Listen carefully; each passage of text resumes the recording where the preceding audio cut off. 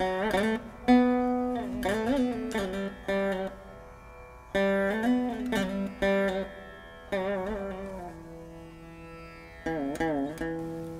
it was quite soon after I'd arrived in Sri Lanka, or as it was then called Ceylon, as Canadian High Commissioner in 1960,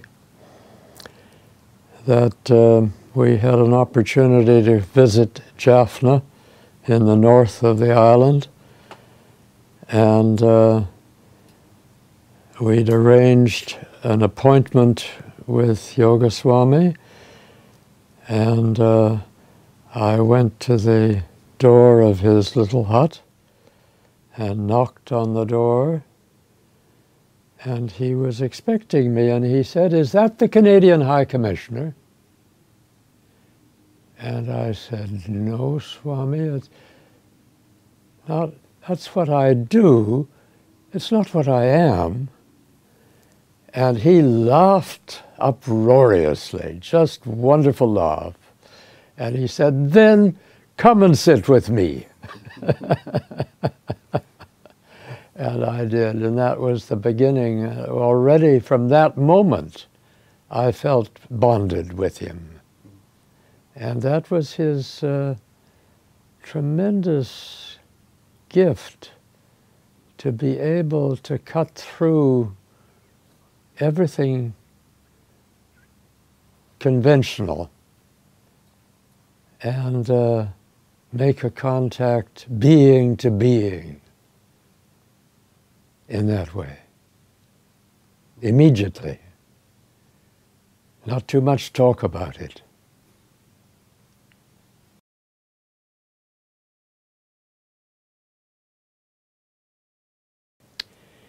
He knew we were coming because one of his disciples was the brother of a dear friend of mine in the Gurdjieff work, James Ramsbottom, who was later Lord Salisbury. And he had arranged the meeting for us, and we had both Ramsbottom and I had many Gurdjieff family connections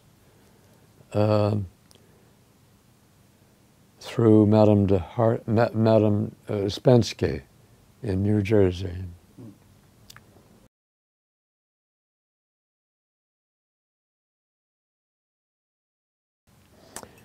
That's a daunting comparison to try to make, and I don't feel qualified to do so, but just my subjective impressions.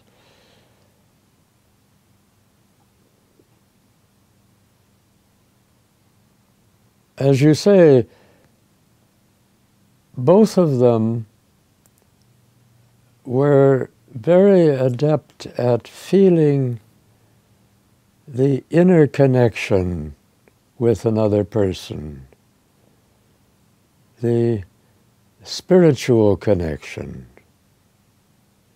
and addressing that rather than the mental associations that are the ordinary form of intercourse between people. But I think the characteristic of Gurdjieff's way, and perhaps Yogaswami's too, I don't know if you'd agree, it was not just a work in a monastery or a work in an ashram, it was a work in life. It had to be taken not just to a cushion, but from the cushion into ordinary exchanges and daily life. So that, in a way, for Gurdjieff, ordinary life becomes your teacher. What happens and your ability to respond to it freshly and not just by association, thinking about it, or by emotional reaction, like or dislike. But a more direct, intuitive connection that is subtle, and not everybody has it naturally, or at least it's not very well developed in most people naturally, but it can be. And as a spiritual practice, I think this was important. And Yogaswami, I felt, was approaching it in the same way. I remember how he would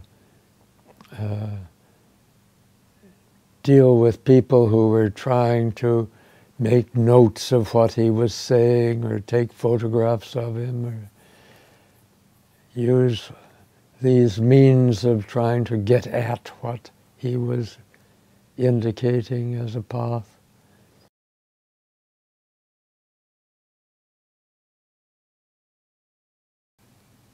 That's what I was remembering.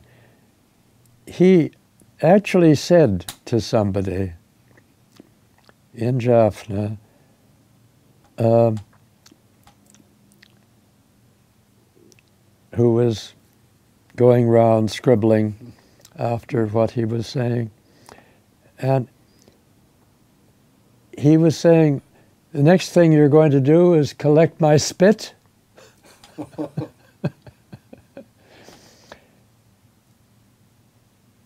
To distinguish that the energy of presence, which he was trying to transmit, was not to be captured in words or thoughts or anything that could be reduced to an association or a reaction. But how to come to it fresh? And you spoke yourself just earlier today about how he would roar at you. And I'll tell you a story about what he said to me about that, roaring. He was not called a lion for nothing.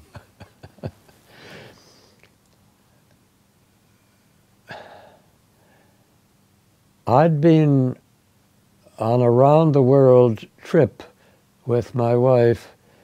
We'd been in Australia and New Zealand, Hawaii, and back through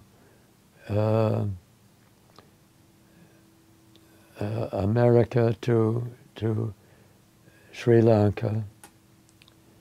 And when he sat me down beside him in Jaffna,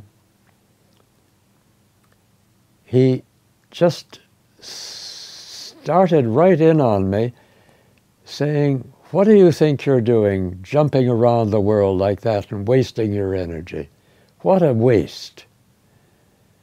Why don't you sit quietly and say, who am I?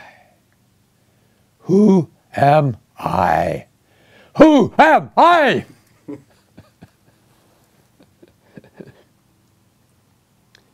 And that's a mind stopper. That's an association stopper. You can really be silent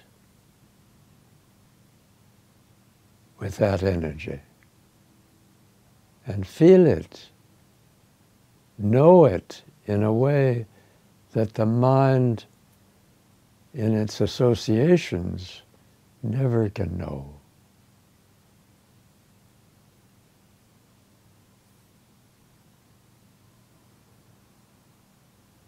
No, both Gurdjieff and Yogaswami, as I see them, were extraordinary beings helping humanity to make a turning point. A turning point that, if it isn't made, may lead to our extinction, perhaps. It's very critical now.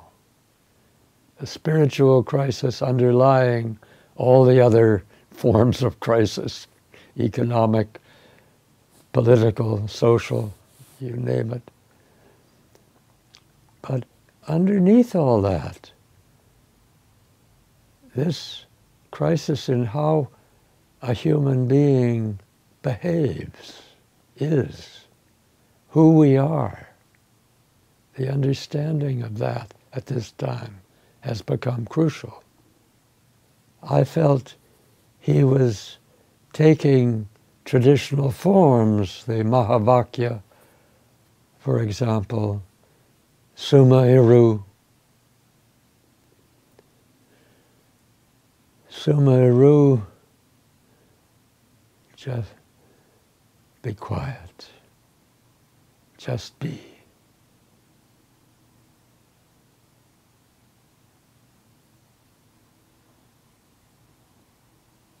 The words of St. John, I am is the way, the truth, and the life. And Yogaswami, quoting from the beginning of St. John so often, in the beginning was the Word, and the Word was with God, and the Word was God. That pointer to a reality that is one,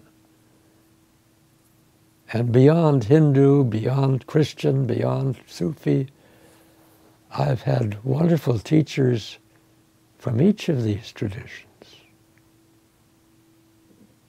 And we're all gradually coming to this crucial understanding of the need of a human being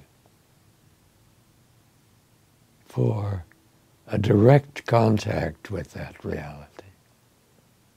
That's the most important thing we're here for. Perhaps we're designed for that in the first place.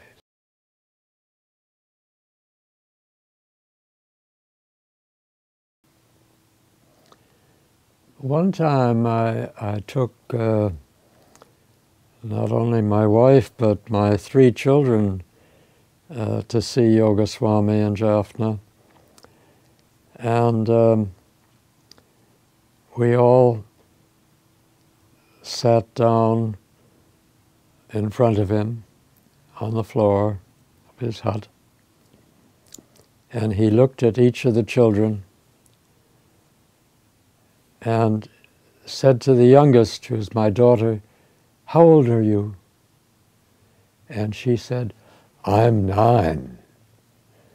And then he put the same question to the 2 boys, and they said, "I'm 11, and I'm 13. And each time they spoke, Yogaswami looked at them in the eye and said, "I'm the same age." And by the time he'd said this 3 times, my youngest one protested and said, "You can't be this 3 different ages at once." And he laughed and laughed and winked at us and didn't say anything more to explain it. But you see now what he was laying down in them, that later on, each of us, remembering that incident, could begin to see that there is something, not just in Yogaswami, but in each human being, that is the same age, that is timeless,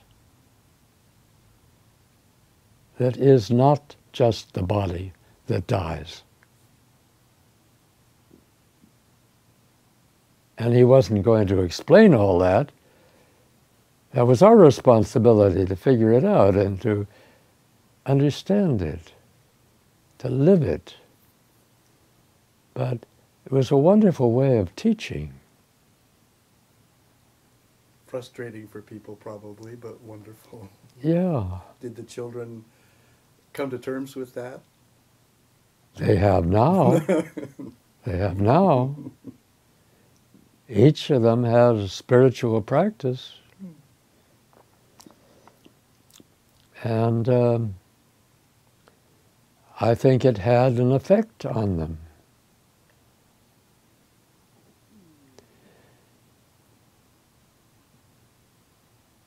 And I remember we had teachings, as I was saying earlier, through his German Swami disciple, Garibala. And I was very struck by Garibala's story, as the children were too, of how he first met Swami, when he decided it was all pointless and he'd been through Buddhism and Hinduism and he hadn't got anywhere and the war was over and he was just going to go back to Germany.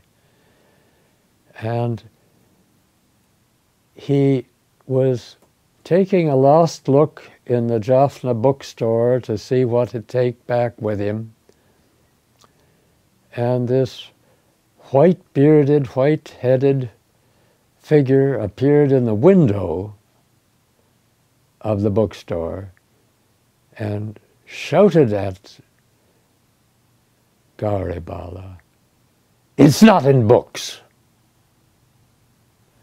And then disappeared. By the time he got to the window, no say.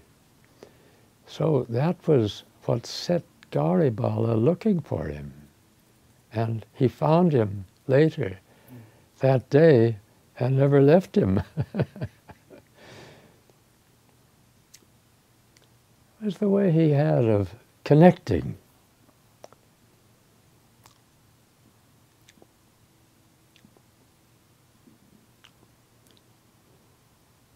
Not explaining so much as a being connection established.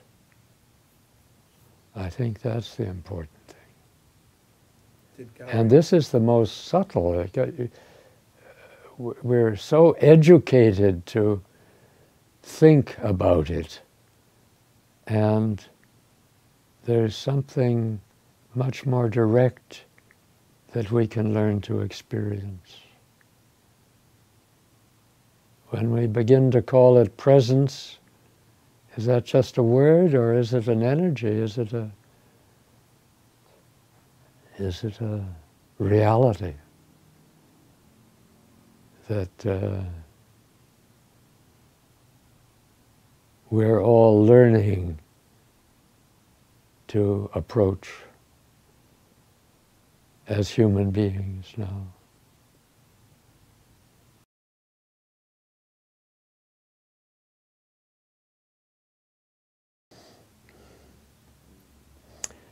Garibala was full of Kumaraswami and Geno and traditional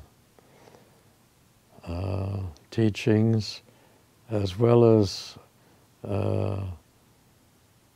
Yogaswami. And that's what we mostly got when we were on tour with him. We went, for example, to Arunachalam, to the Ramana Maharshi monastery, after the Maharishi had died. And there were stories about him that reminded me of Yogaswami. Maharishi, Ramana Maharshi saying to one of his pupils that, "Oh yes, I go up and down every day. There's an elevator, you know." top of the mountain, down again.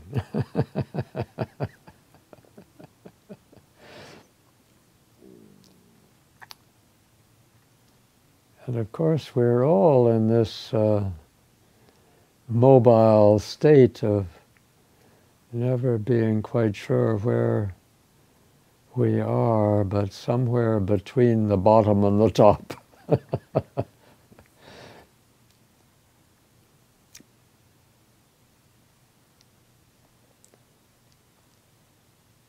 But gradually becoming convinced that there is one reality underlying all that we see and touch and know in the ordinary way.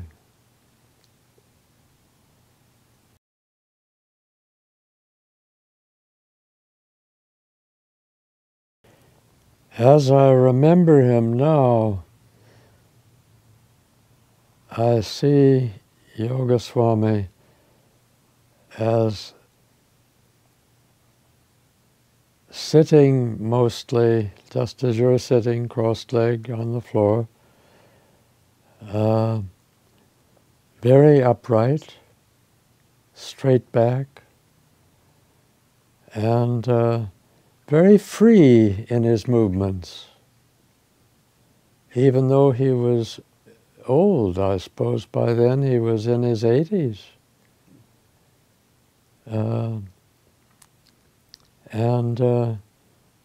Yet he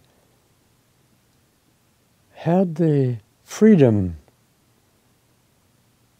to manifest an energy whenever he wanted and however he wanted. He was not just reacting to circumstances, but he was a conscious presence. I mean conscious of himself at the same time, conscious of what it was in him that animated this force.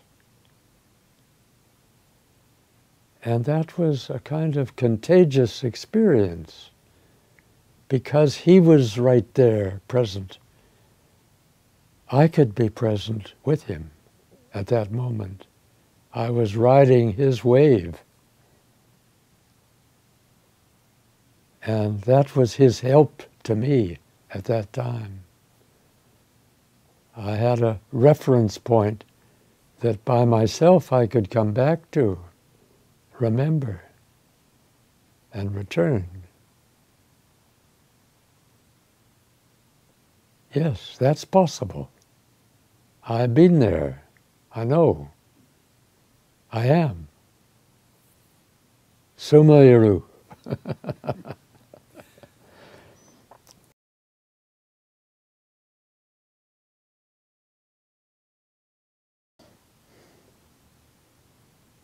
No small talk. No conventional, how are you today? What are you doing? How's the family? Forget it.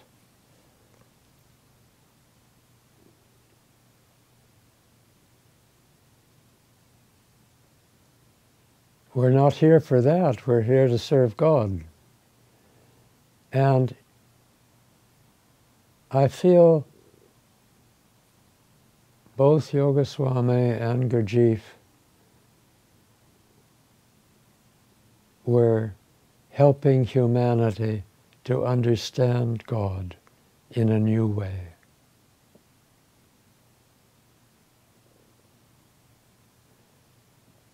And Yogaswami could do this quoting to me St. John's Gospel because I was from the Christian tradition, or quoting from the Upanishads or the Tamil sacred writings and poetry. But it was the energy that was important to experience.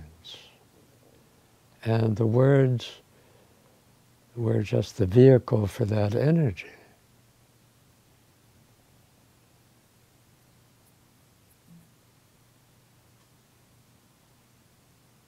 and never to be taken literally. Because all forms are a trap.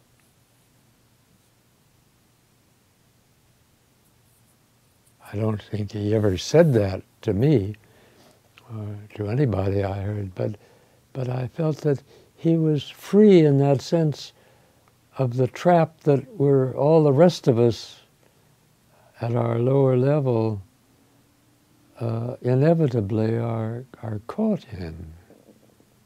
Our conditioning, our education, our genetic inheritance, all point us towards forms of behavior that are pretty automatic. And he was not automatic, he was free.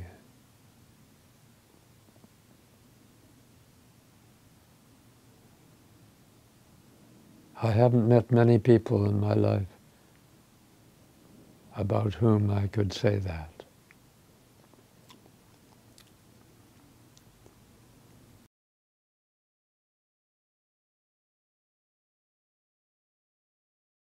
Whenever we're present, we're happy, surely.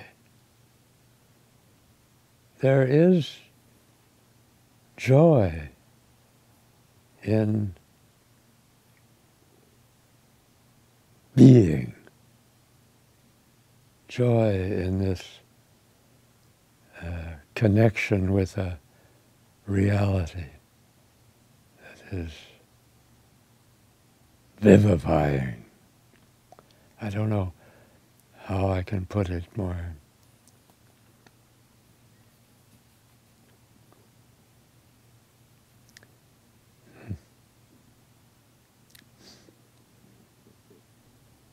Just to remember him makes me smile because it brings something of his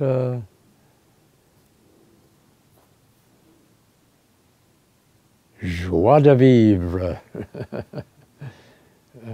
one could say, sort of a force of nature that is more than nature.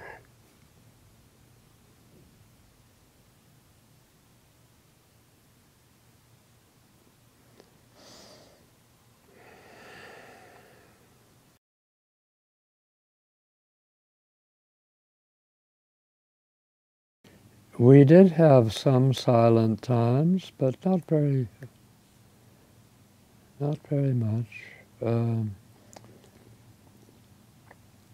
There was always the pressure of other people waiting to get in to see him and so on.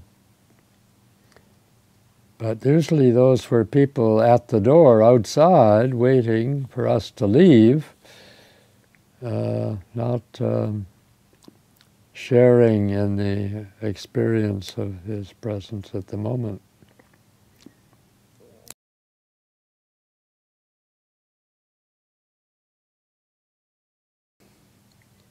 Yes, there were people around who were always there to get in, and one never knew when one would be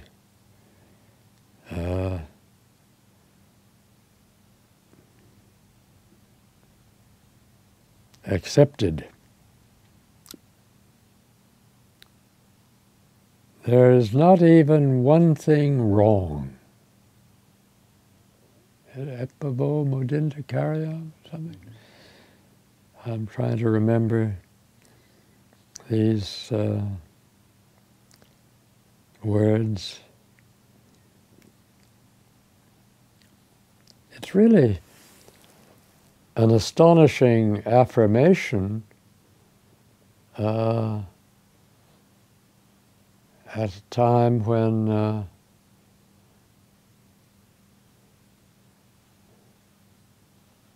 things are obviously not going all that well. And yet, behind that, this feeling that he emanated,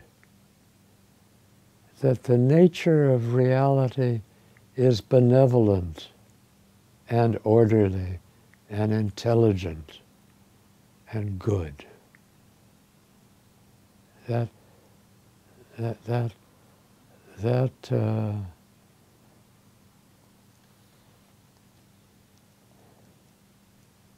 a point of view that can sustain one through any kind of adversity or suffering that may arise. And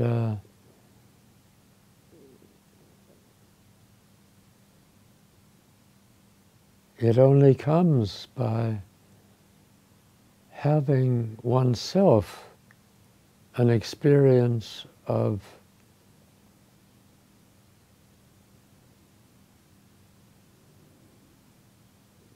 the goodness that underlies everything we see as disorder and chaos.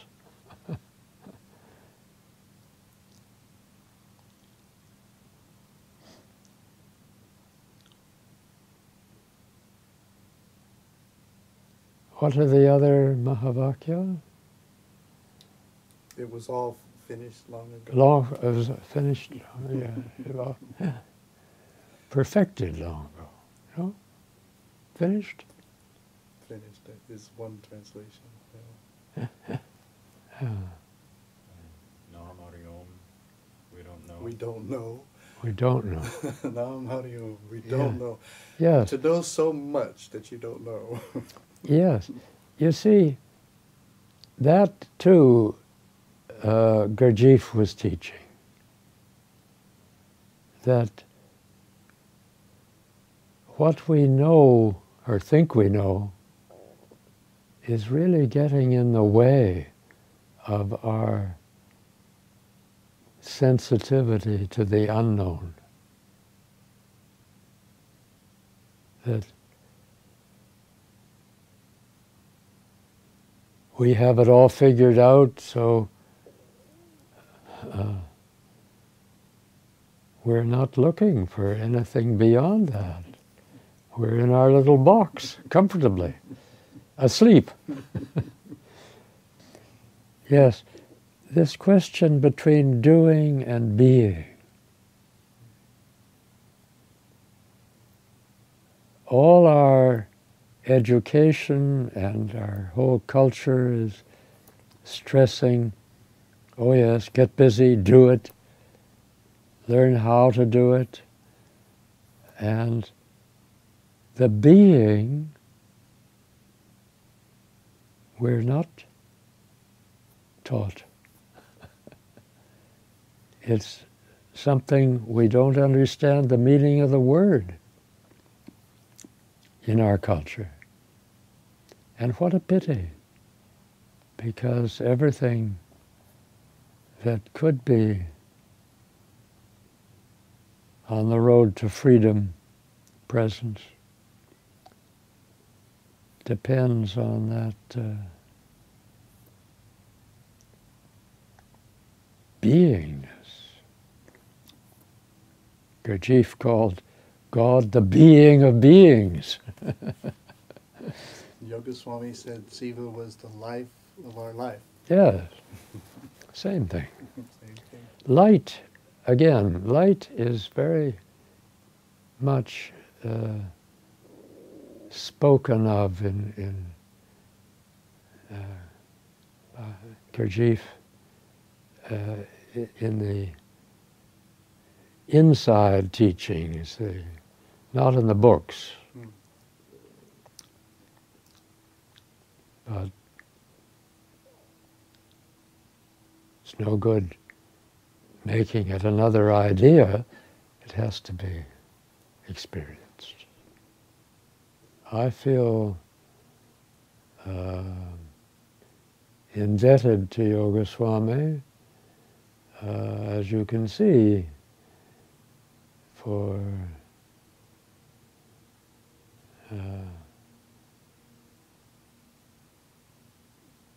what he gave me. And everybody who knew him was changed.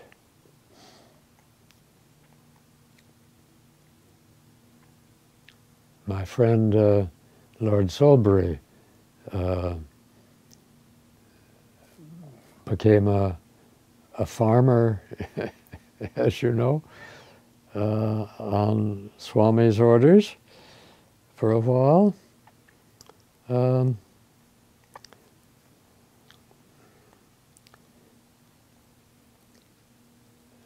And Gurdjieff, when the most famous literary critic in England, Orage, joined him at the Priory, Gurdjieff put him to work digging ditches for a long time, 2 weeks, 3 weeks. And finally one day he said, well, enough, let's have coffee. And they could talk. But there were not just tests, but to see you could use the body and experience something while doing that, while in action, in life, that was not the same as sitting on a cushion. However necessary that is to prepare.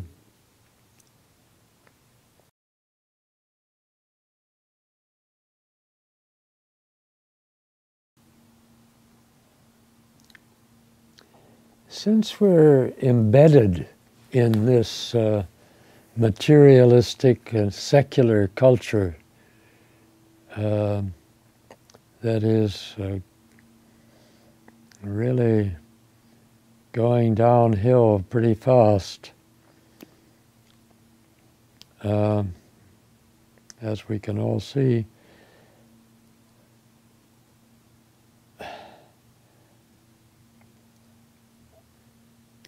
I think the best one can hope from any great teacher is that by the grace of his presence, one has a moment echoing that presence in oneself,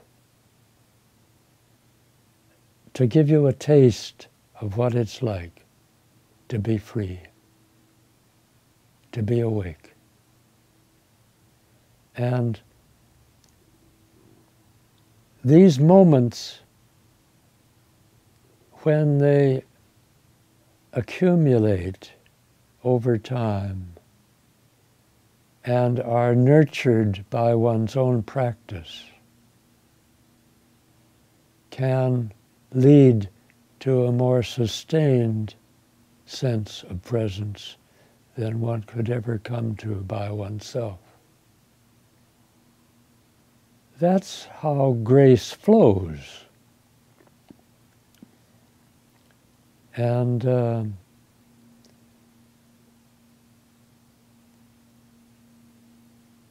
it really does flow. It's a fluid, as it were, an energy, just a vibration in the absolute, echoing through creation, as it were. So,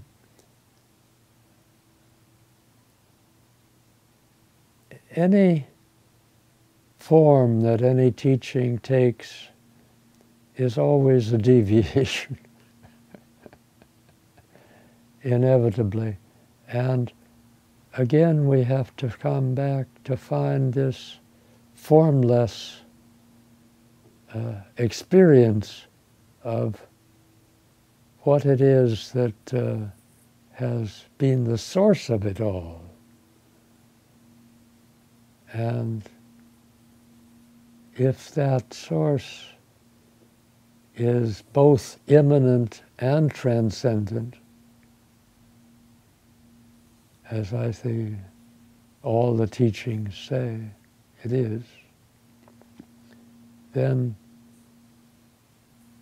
I am is a faint echo of the Big Bang. I am.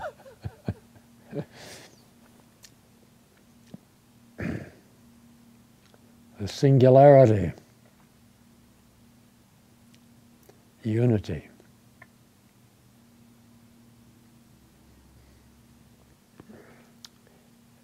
Perhaps the only thing one can do is try and maintain the purity of a teaching that one has received and not let it get diverted and distorted by all the surrounding influences that are so strong.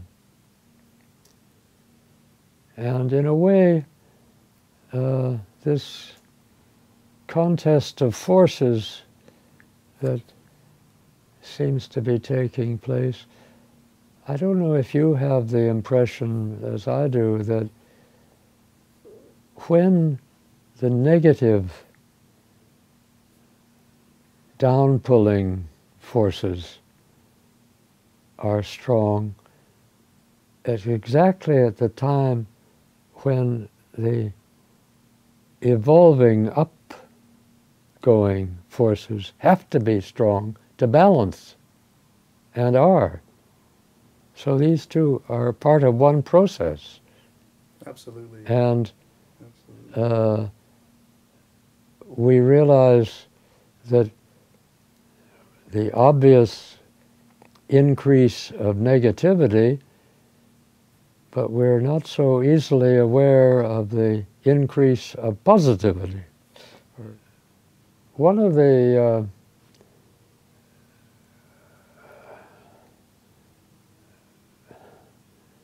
Canadian Torontonian writers who is a journalist by profession, Tom Harper, he writes on spiritual matters for the Toronto Star.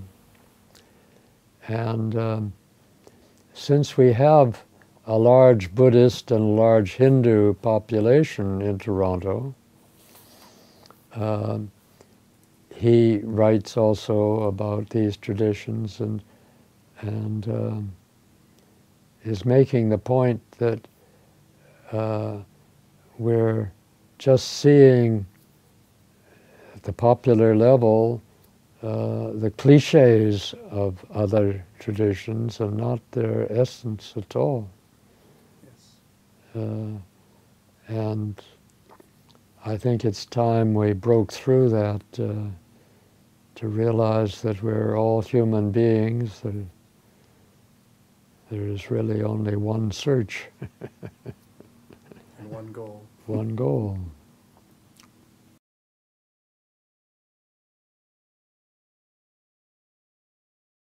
One of the best contemporary scientists, physicists, is Lee Smolin. He's on front page of the New York Times and all that sort of stuff. And he told me, we've been friends for years, he told me not long ago, he said, physicists have been scared stiff of consciousness. We daren't touch it. We don't know what it is. But they want to know. And he's writing a book about time and consulting me about what I understand on time. Ridiculous. It's very encouraging that the cognitive scientists the Dalai Lama's been working with too have been discovering at Harvard and other universities that the neuroplasticity of the brain, that everything one thinks changes the structure of the brain. Right. We're beginning to understand, even the scientific community, that a quiet mind can lower the crime rate, all that. There are consequences that are measurable, and we're only just beginning to explore in science what the spiritual traditions have known for thousands of years, that we're all totally interconnected.